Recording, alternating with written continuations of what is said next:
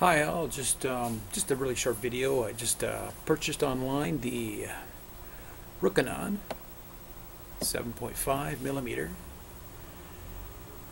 EMC fisheye lens, CS lens for micro four thirds. So I just picked it up for the Olympus EPL5, and the EPL2 is around here somewhere.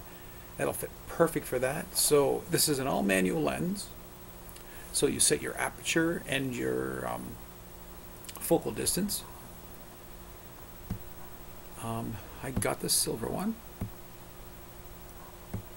It is a 180-degree view, so super wide, super wide. So if you're hanging onto your camera like this, you may see your fingers and your feet really close to you, so you may want to hold it a little further.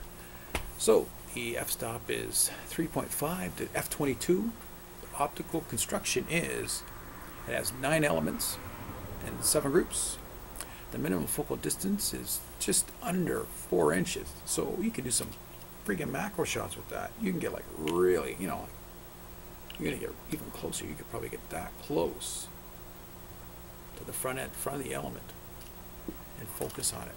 That is excellent. And the diameter of it is just shy of 2.5 inches, a little long, bigger than 2.5 inches, and it's for the micro four thirds. Camera, you can get it for the Sony the E mount, and the I think the Panasonic is the same as the Olympus mount, so you can get that. It is multiple coated, and well, I'm going to call this my fisheye experiment for the summer. So this is just a very short video of what I just purchased online, and when I get it in, I'm going to do an unboxing.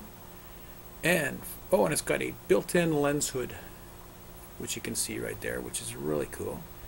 And because you can't put a filter on this, it probably comes with a lens cap that covers right over the lens hood as well. So when I get that in, I'm going to do an unboxing, and I'm going to do the whole summer. I'm going to shoot it the whole summer. I'm going to do videos with it, and I'm going to do photos with it, and it's going to be fun. So keep on watching on this one. This is going to be cool. So I'm going to call it my fisheye experiment for the summer 2013. I can't speak. So that is a very quick video of what I just got online. The rokinon 7.5 millimeter fisheye. Thank you for watching.